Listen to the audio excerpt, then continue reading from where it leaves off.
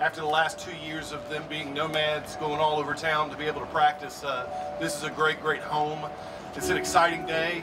It's going to be great for our program, our university.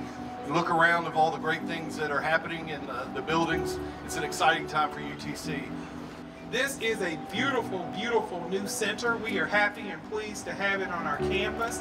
We're happy to have this facility and use of this facility for our club sports and intramural sports. What a great place for our students. They've been kind of in transition for quite a while, so to have a facility like this with locker rooms, coach's office right next door, this is wonderful. This is a beautiful tennis center, and it's just not another court.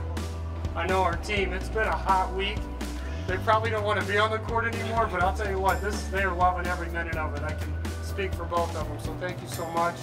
I think when you're a young coach, you're always looking for that home, that place that you can raise your family and compete, and this is home to me.